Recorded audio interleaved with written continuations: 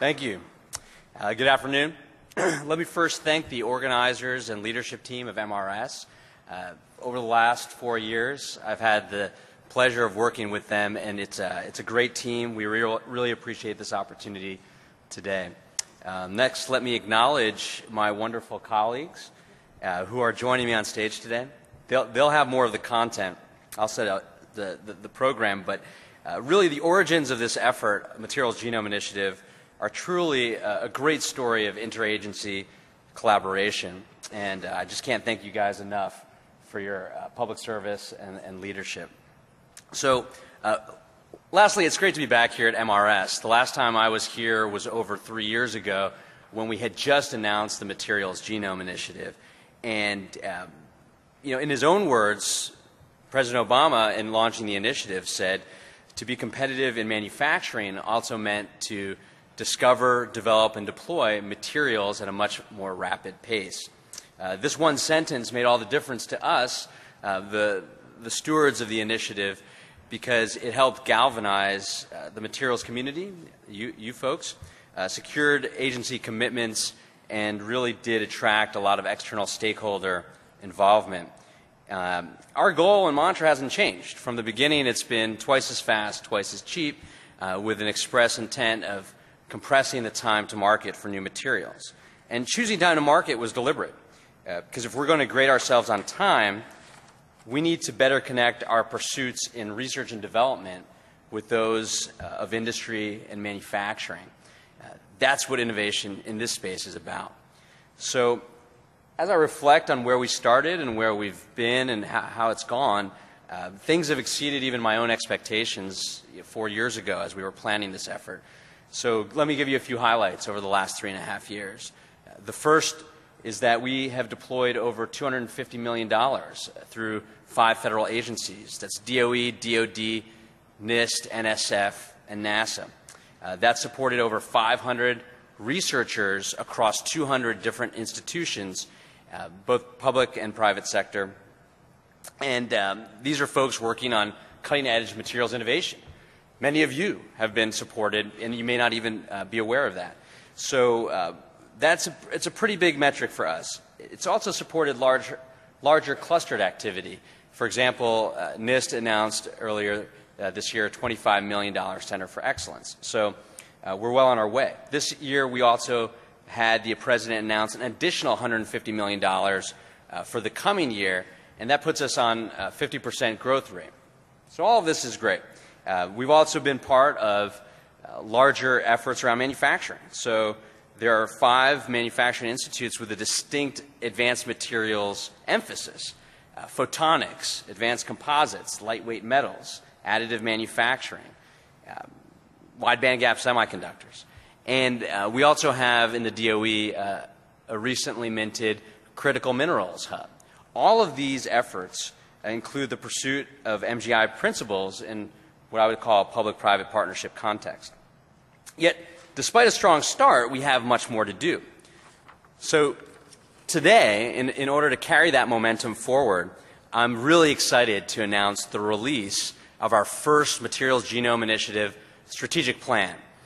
This is an agency document developed by the agencies designed to talk about how the agencies plan to execute on the goals, the ambitious goals of the initiative, and what they're signing up for over the next 5 years.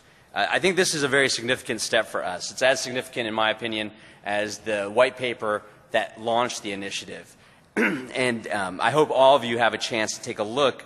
It can be, downloaded here. This has gone through a very robust internal government, as well as external review process. Many of your own comments have been taken into consideration. Okay. And you're going to hear a lot more about this. I'm not here to talk in details, but you will get a little bit more texture around the strategic plan. That said, though, despite our great story of success so far, our good trajectory, we as a group should also begin addressing areas where we may be falling short. When I was here 3.5 years ago, I think folks were grappling with what does this MGI mean for my research and how do I fit in? And despite our success and progress over that time period, I'm worried that some folks are still grappling with this question. This plan, I believe, should answer many of those questions. That being said, let me be clear, and that is MGI is not, we don't view MGI as a tent for everybody to crowd under to gain new support for their pet materials projects. And I get it, unlike previous federal initiatives, we in the MGI community haven't really drawn as clear boundaries around the elements, what's in, what's out. But this initiative is about change. It's a movement, and if I had 5 minutes with each of you, I may have a shot at convincing you how you fit, personalizing that message. So what I'm asking you is that we need this audience to engage in new ways. The MGI is an initiative always defined by you, the community, for you, the community. This is sort of the image of our initiative. And, I'm not going to talk long on this, but I just want to remind this audience that when we started this effort, we really did believe, and we still believe today, that there's an equal emphasis on all parts of this picture. Not just computation, not just data, not just instrumentation. It's really the intersection of those. And you're going to hear more and more about integration as a core theme for this initiative going forward. That's a core tenet of the strategic plan. This initiative is focused on understanding how to describe materials in a way that is both meaningful and compatible with storing, sharing, and developing knowledge as a community. That's the genome. But MGI is more than this. It's also about moving materials to market. So if we're going to be honest about this goal, it's time we start bridging our pursuits in this room with those outside of this room. And I think it's going to become more clear, but my view is that the frontiers for the Materials Genome Initiative are going to be in things such as manufacturing and data and this idea of fully integrated research. So let me just close with the following call to action to this group, to MRS. And that's the first three things. So the first is just resist the temptation to put your own work and research in a box. And I think of MGI as a spark for this community to design and catalyze the necessary crosstalk and collaboration. That's the first. The second is just think about how you might pursue the principles of MGI in your own work. That could be in your research, working with applied research or industry. It could be with data, so on and so forth. New curriculum. And the third is, while this professional society, MRS, has done a lot to support this initiative, it can do more. So I just ask you as the MRS community, empower your leadership to take a more proactive role in how we execute and design this initiative in the years forward. We want to keep hearing from you, and you should know that. So with that, let me just say thank you. I really appreciate you guys coming out, and I'm going to turn the floor over to Linda.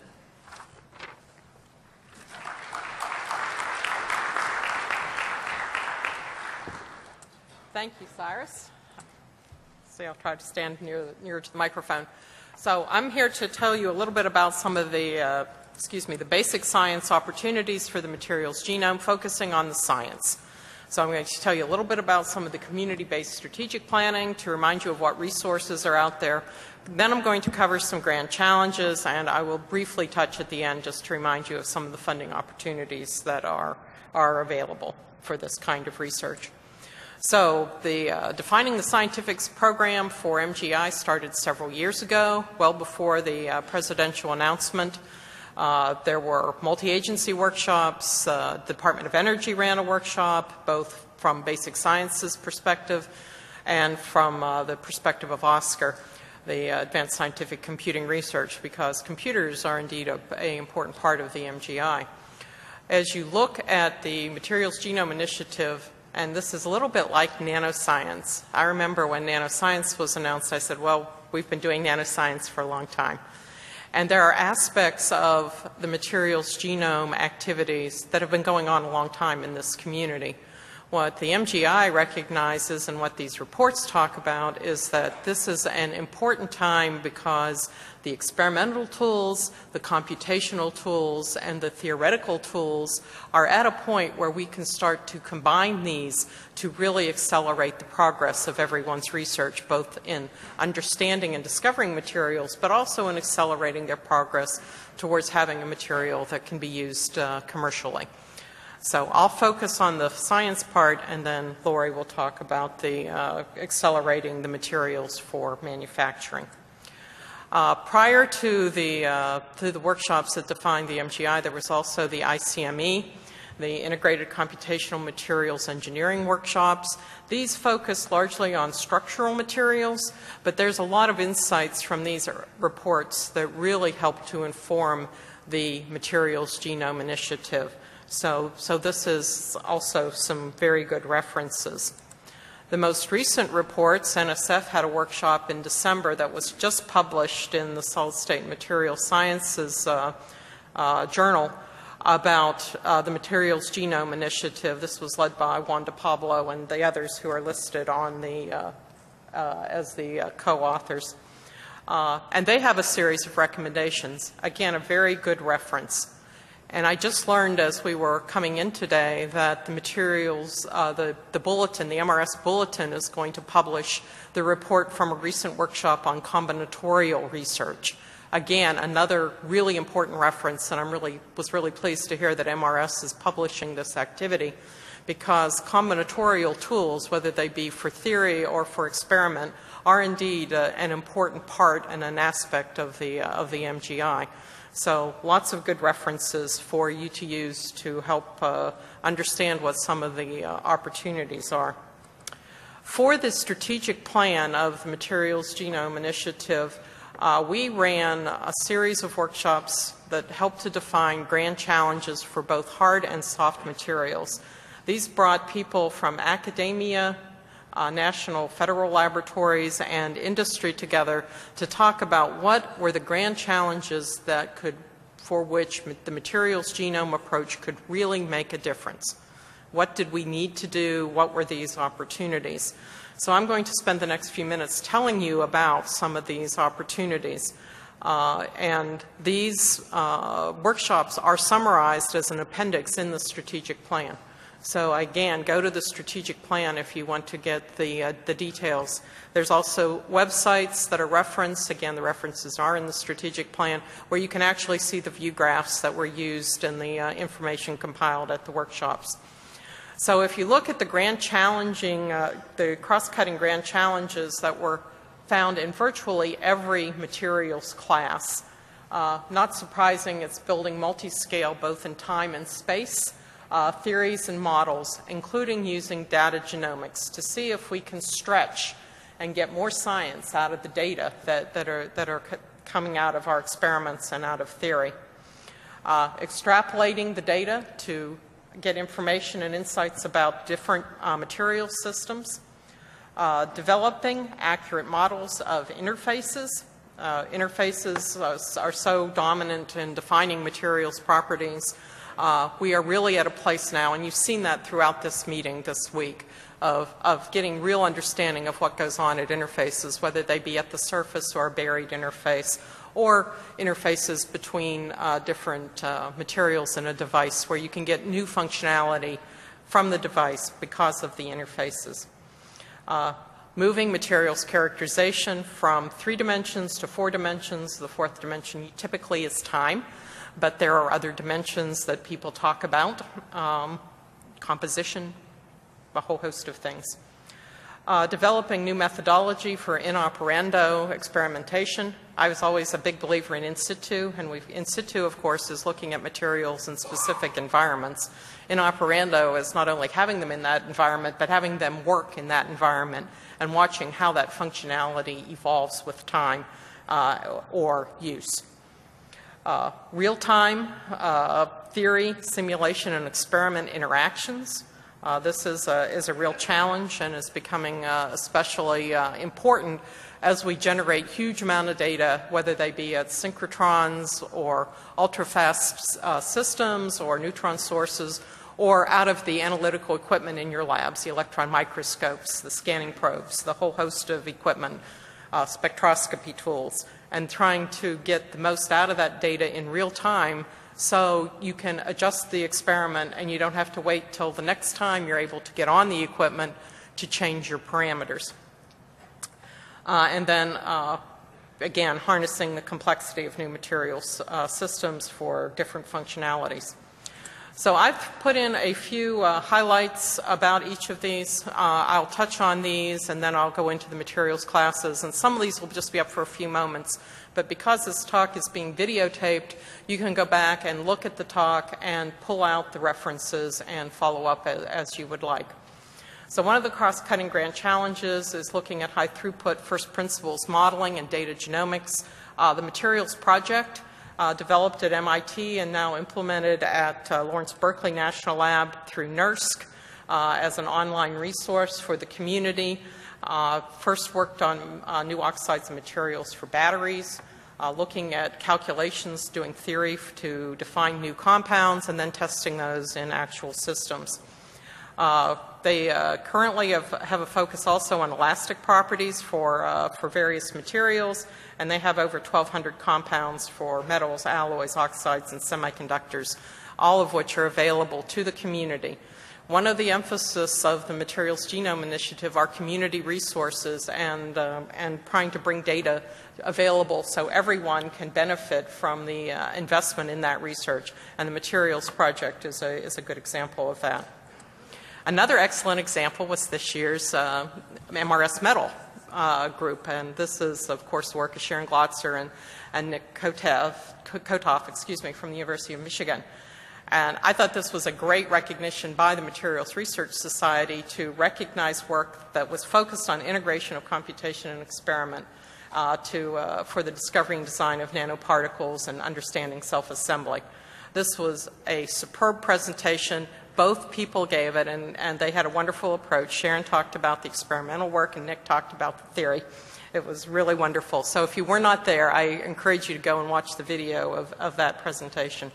But this is an example of how the community was really ready for the MGI. Work like this, where they have a clear integration of theory and experiment. There have been a lot of advances in tools. Here are a few examples. The one at the top is from Berkeley, Paul Alvasatos et al. In developing in situ imaging for an electron microscope using graphene to hold the liquid when they do the research. Looking at battery properties. Again, this is another electron microscope example. This one is out of the University of Maryland. But the work was done by PNNL and Sandia National Laboratories were involved in the developing of this technique to look at how lithium moves in actual operation of a battery, meaning they were doing charge and discharge across the carbon nanotube and looking at the effects of the lithiation. And the last example is some work, again, in batteries research from X-ray scattering. The X-ray scattering facilities in this country have taken huge steps in their in situ capabilities. They have combinatorial capabilities. They have in situ stages, in situ cells at the ends of their beam lines where you can look at materials as they grow or as they operate. And this is one example from Cornell working with Brookhaven National Laboratory. Neutron scattering and X-ray scattering. This is an example from John Parisi at Stony Brook on looking at photocatalytic hydrogen evolution in situ using high pressure and scattering coupled with modeling to advance the science. Moving now to these materials classes. Correlated materials was one of the materials classes that were assessed as part of these workshops. So the grand challenges that relate to science, the ones in gray relate more to devices and applied research. So learning how to rapidly survey materials, looking at the properties that are relevant to correlated electron materials, which are arguably very challenging, using multivariable optimization techniques for guided synthesis. And the last one is this one that was common, was the integration of simulation and experiments, particularly at user facilities. So one of the examples that I have, this is from Oak Ridge, looking at strontium titanate, a ferroelectric material, where they have indeed enabled the being able to do the measurements and do the simulation using the Oak Ridge supercomputing facility, and being able to do this simultaneously.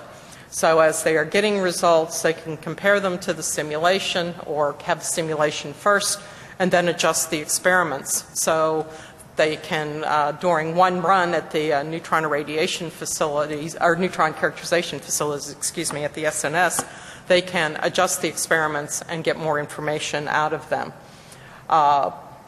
There's some support from what they call the Center for Accelerated Materials Modeling that is enabling this research, as well as the Oak Ridge Leadership Class Computing Facility. Excuse me, here's some from NSF, work at Rutgers University on the theoretical prediction of the properties of iridium telluride, looking at large spin order coupling, which they did predictions, they confirmed and characterized them with X-ray, optical, scanning tunneling, and so on, a large number of characterization tools. And this integration of the research has enabled them to predict some new compounds that otherwise might not have been discovered. Electronic and photonic materials, predicting excited states transport, very important. Non-equilibrium structures, also very important. These come up over and over again. For these materials, of course, you want to model the electrical and optical properties, and you want to correlate that with structure. So again, implementation of tools that can do this in a very, very fast manner. Here are three examples from various groups. The first one is from NREL, looking at computational prediction of high absorption thin film photovoltaic materials. NREL and Alex Zunger, when he was at NREL, he's now at the University of Colorado. This group has been a leader in really trying to model solar materials and integrate it with data and accelerate the advances of the development of solar materials. Some work out of MIT on observation and prediction of how light is confined in a patterned dielectric slab. And the last example is in graphene out of Wisconsin on calculation of terahertz frequency conductivity. Again, very important work. Organic electronic materials, looking at molecular crystal structures and polymorphs. Anything involving polymers adds a lot of additional complexity from a chemistry perspective and looking at molecular structures. So the challenges are shown here. The two examples that I have are both from the groups now at University of Chicago and University of Wisconsin-Madison, looking at the combination of computing calculations and experiments to get better glasses. Biomaterials, a very long list. This is probably an indication that moving biomaterials, there's a lot of discovery science that is open there. There's fewer examples of moving that on to commercial applications. Theoretical and modeling tools that address both living systems as well as their counterparts that are artificially made. Developing strategies to obtain chemically sequenced synthetic polymers. Looking at three-dimensional self-assembly. With a chemistry that mimics the fidelity of DNA. And their example was a non-DNA DNA. And again, there's a lot of research going on in this, but this is an area where there is a strong belief that more aggressively combining computation and experiment will accelerate progress. here's an example from one of DOE's Energy Frontier Research Centers looking at a three-dimensional model of cellulose and using that to accelerate the development of better products, better molecular structures for biofuel production. It's led by Penn State. Catalysts are ubiquitous in industry. They are also a very dominant theme both in chemical sciences and material sciences research.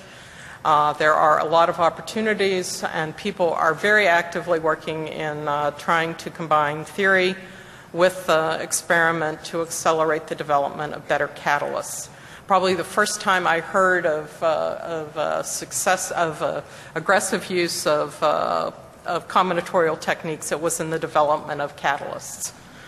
So this is a really important area, and there are lots of opportunities that you can read on the slide. And there are lots of examples. This is of work at Tufts on development of highly selective catalysis. Work at, this is a combined study of multiple national laboratories and Stony Brook on looking at non-noble metal electrocatalysts for water oxidation and oxygen reduction. And the final example is out of SLAC on designing selective catalysts for reduction of carbon dioxide to methanol. Jens Norskroft's group at SLAC has been a leader in this area, but there are many groups working in catalysis, both theory and experiment, to try to accelerate and reach a catalyst by design capability. Lightweight and structural materials, another area with lots of research that has been going on. Some of the grand challenges they pulled out beyond what is already going on. It was looking at corrosion behavior. Doing a better way of defining representative volumes for higher length scale experiments, trying to take what you can do on a small scale and expand it to larger volumes. And then a big emphasis on databases for a whole host of materials properties that are critical to structural materials. There are lots of big research groups working on this, funded by a number of federal agencies. This is one from the Department of Energy. This is PRISMS at the University of Michigan. The important thing about this group, this is one of the first groups we funded to actually put software available for the community to use. And they have beta testing going on right now with their software. They're working on aluminum, lightweight materials, and their code release is scheduled for this summer, along with what they've called the Materials Commons, where they're going to put the data up to make it available broadly to the community. So this work is being tied in very closely to the work at NIST that you will probably hear about from Laurie. Teresa Pollack has been a leader in this field. She was responsible for some of the early workshops for ICME, and her group's research is also making great progress in looking at thermodynamic modeling and using that to predict new phases and their properties for structural applications. Polymers, again, there are a lot of all the challenges identified for polymers were in the basic science area. Mesoscale models, very important. As I said, they have rheology issues as well as chemistry. Designing a hierarchical structure for functionality, the ubiquitous 3D, 4D kinds of challenges. There's one example. This is again from a group of labs, Argonne, Sandia, Oak Ridge, and a European university looking at predictions of van der Waals forces. Nice progress is being made, but there's a lot of opportunities. The area where we have a really large amount of work going on that is new is in energy storage. There is a lot of work funded by DOE in this area as well as others. A lot of good ideas and grand challenges. enables stable new battery systems with high energy density, looking at low-rate degradation mechanisms, because that contributes to the long-term failure modes for batteries, and to, as always, accelerating synthesis and discovery of new materials. I have a number of examples that I won't go over, some from Oak Ridge, and 2 of them from the Joint Center for Energy Storage Research, the BES Hub, for looking at beyond lithium-ion battery materials. They have done a really good job. One of the innovative things they are working on is an electrolyte genome. So not just trying to predict materials for the electrodes, but actually trying to look at electrolytes and being able to use first principles theory in combination with molecular dynamics and other codes to predict new materials for electrolytes. Polymers, composites, very sort of similar to lightweight materials, but bringing in the complexity of polymers in addition to the reinforcements. A lot of emphasis on interfaces in these materials. I mentioned the Energy Frontier Research Centers, and I will wind up here in a couple of minutes. In 2014, we recompeted the Energy Frontier Research Centers, and I mention this because we emphasize research to advance the rate of materials and chemical discovery as part of the funding opportunity announcement, and as a consequence of the 32 newly supported Energy Frontier Research Centers, 8 of them have a major emphasis on cross-cutting materials and chemistry by design, or predictive materials and chemical sciences, whatever you want to call it, MGI. So that has been really exciting. I listed 3 examples, one on catalysis, Laura Gagliardi at Minnesota, one on functional layered materials, John Perdue at Temple, and then the NREL Center for Next Generation Materials by Design, looking at solar materials. But if you go to the website for the Energy Frontier Research Center, there's a wide range of activities that relate to MGI in these new activities. Very quickly on funding opportunities in the FY15 budget request, Basic Energy Sciences has an initiative on computational material sciences. This is to fund large centers to develop community-based software and data for functional materials. The idea is that 4 teams would be funded for multi-year awards. So hopefully this will come about, but this is, again, I emphasize it's part of the request, and we're still in a continuing resolution. There's a slide here on what's different. I've used this in the BES talk that was Tuesday night, so I won't dwell on it here, but it'll be in the digital version of this presentation, so you can look at that. NSF runs funding opportunity announcements every year that relates to the Materials Genome Initiative. John Sluter is the lead for that out of Material Sciences. This has been an ongoing activity. They require an iterative feedback loop. You have to have a materials person, you have to have a data person, a computational theory simulation person as part of the team. So these are team research activities. They also have a mid-scale materials innovation platform call that is coming out, a software infrastructure for sustained innovation. And to conclude, what's different about the materials genome for basic science is that while it's building on the foundation that we have for theory, characterization, and synthesis research, it is really integrating those activities beyond the individuals that have already been doing it and trying to move this into an approach that's used by the whole community. We are trying to make the resources available to enable that, both for data and for software, and really accelerate what we can do to discover new materials as well as improve on the properties of existing materials. And I'd like to leave you with the thought that the grand challenges here cross-cut all materials classes and all parts of the community. And Laurie will bring us up to date on what's available for applied research and relates to manufacturing.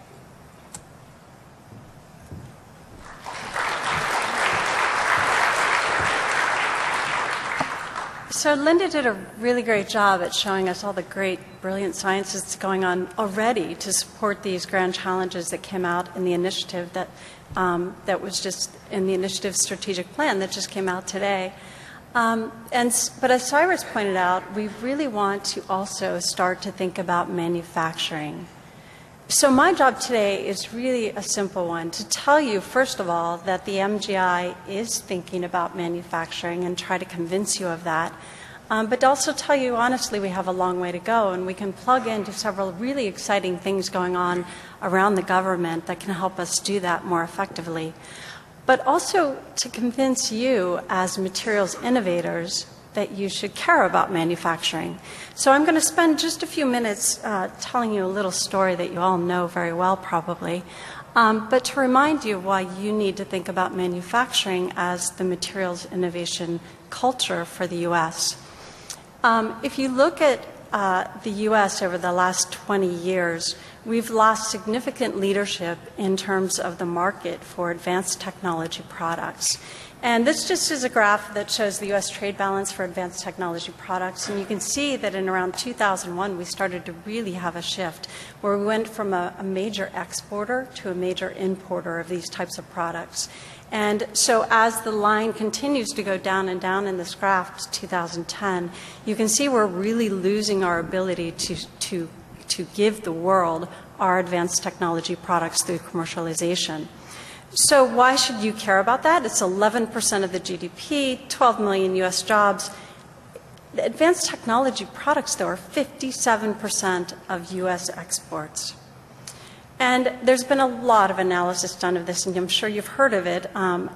What people have decided to attribute this to is the missing middle, saying that we have done a good job at funding basic research in government and universities and a great job at funding the other end in commercialization. But really when we go from production in the laboratory to capacity to produce a prototype, we don't fund that. We don't put our investments in that area. And so essentially this model that the U.S. has adopted over many, many years of the great innovations happening in a basic research laboratory setting and commercialization being very separate is clearly not working anymore. Somehow we have to pull those things more closely together. And a very profound example of this, of course, is the flat panel display case study, which has been, you know the end of the story, of course.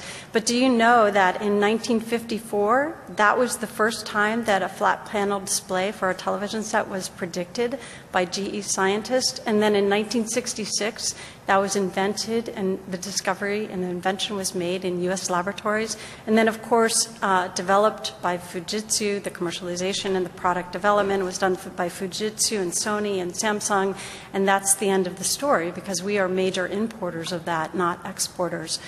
There's a lot of other areas where the U.S. has almost no market share in products invented in the U.S. Amazing products, oxide ceramics, digital watches, interactive electronic games, lithium-ion batteries, and the list is really long.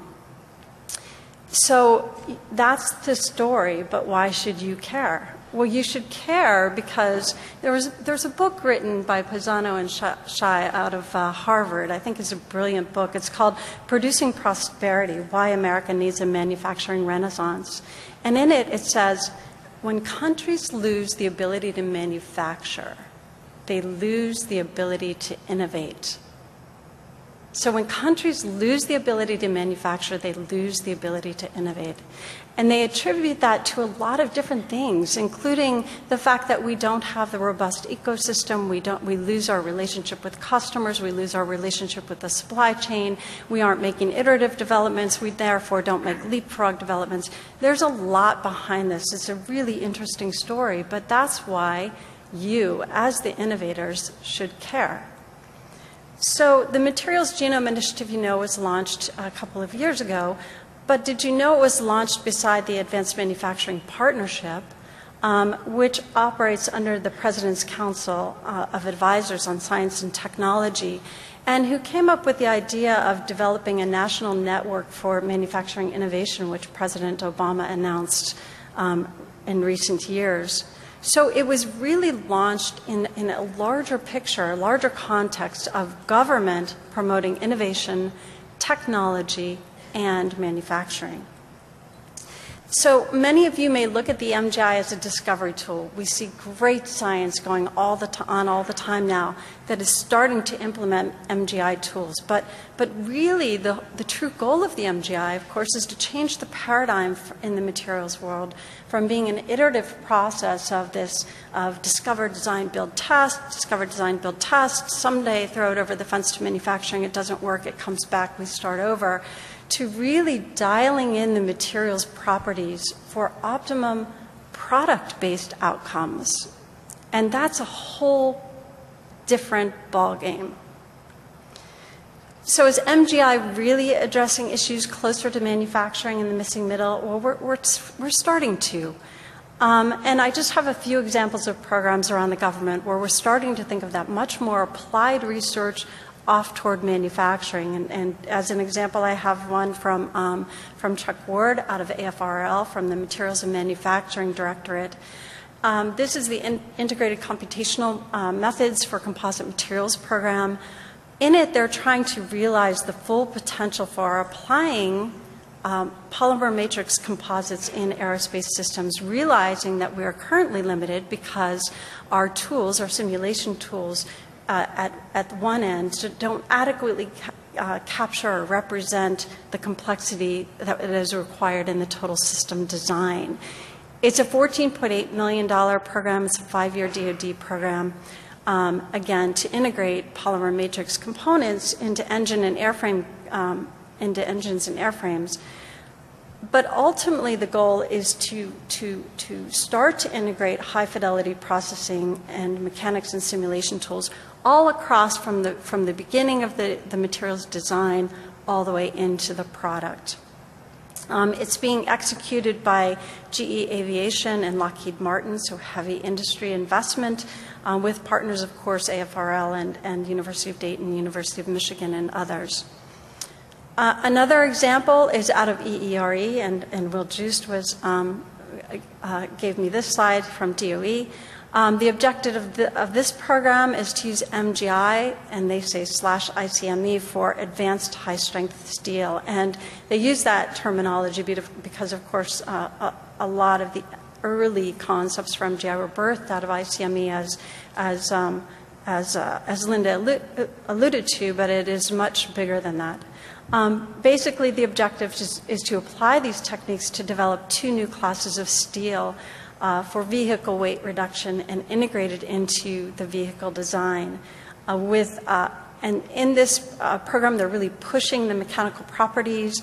They're planned to far exceed what is currently available for high-strength steels, and also have targets of weight reduction by greater than 35%, and a total cost savings as well. It's a $6 million 4-year DOE program with a $2.5 million industry cost share. So in these types of programs, we're already seeing industries starting to get invested and engaged. And the engagement is demonstrated by investment, of course. The whole point of this, of course, is then to connect fundamental material science to bulk simulations and then validate this in the car against large system demonstrations. So those are just 2 examples. There are many others going around the government. But the one thing that I wanted to mention is that the materials innovation infrastructure is really there to bridge across all levels, from fundamental discovery science to the manufactured product. And those 2 case studies just showed that. What they're trying to do is develop computational tools that can bring us from one end of the spectrum, from the basic materials discovery and design, to integration into the product. And so we need to develop this innovation infrastructure in order to, what I would say, compress that distance between that basic research that's going on in your laboratories and that commercialization of the final product. And in order to do that, we need to, of course, develop experimental tools that can cross the continuum from basic research to commercialization, computational tools, and data. NIST has recently announced a new Center of Excellence, the Center for Hierarchical Materials Design out of Chicago, Northwestern University with the University of Chicago. It's a $25 million for 5 years program with a possible addition of 5 more years. Their goal is to develop the next generation computational tools, databases, and experimental techniques to support the MGI approach. Of course, they're not going to do it alone. They're going to do it with a lot of you. We're going to partner with them, and there are many other agencies who have similar programs and announcements being in the next few years, as Linda also mentioned. And they're also going to serve with us, with NIST, as a national resource for verified codes and curated databases so that others can have access to tools that can enable the MGI approach. Within NIST, we are spending a lot of our efforts building up the data infrastructure, of course, again, with many, many partners. We recently established the Office of Data and Informatics, specifically with an eye toward enhancing and enabling data exchange for materials data for the MGI. And in that context, we are building databases and repositories, again, in collaboration with ASM International, DOE, and many, many others. And we're looking at the possibility of developing a series of federated databases with the National Data Service. It's just in discussion right now. We're also developing tools for capture, mining, and analytics. And of course, something that's definitely in this mission is to develop standards for the sharing of this type of data so that everybody can have access to it for ontologies and metadata. Partnering is essential to make this happen. No one agency has the money in their budget to develop a repository for all of the materials data out there. But it is important that we do make that happen because we'd like it to happen on the scale that it happened in biology. When biology got access to, started sharing data and the NCBI was established to share genomics data, it revolutionized the biology field. And it can do the same in the materials field if we can have that kind of broad access to each other's data. So the MGI is thinking about manufacturing in the context of their strategic plan. I'll just mention a few areas where this is discussed. Thank you. There are some milestones in the strategic plan that specifically talk about manufacturing. I point out a few of these that I won't read, but there are places where MRS can definitely play a critical role in MGI meets manufacturing. And just at the bottom, I'll just mention this one, perhaps defining venues that promote interactions between academics and industry researchers, including students, that can come together and talk about MGI-related projects. And there are several grand challenges. Linda went through, I think, a really nice exhaustive list of grand challenges. I'll just mention a few that touch on areas closer to manufacturing. In the area of catalysis, create new synthesis strategies that enable catalyst designs, incorporate multiple functions defined at the molecular level, and can be applied at all levels, from the laboratory through scale-up and commercialization. And in correlated materials, develop sub-10 nanometer device fabrication facilities looking toward a nano 3D printer in the long term. And in organic electronics, create a liquid phase manufacturing paradigm.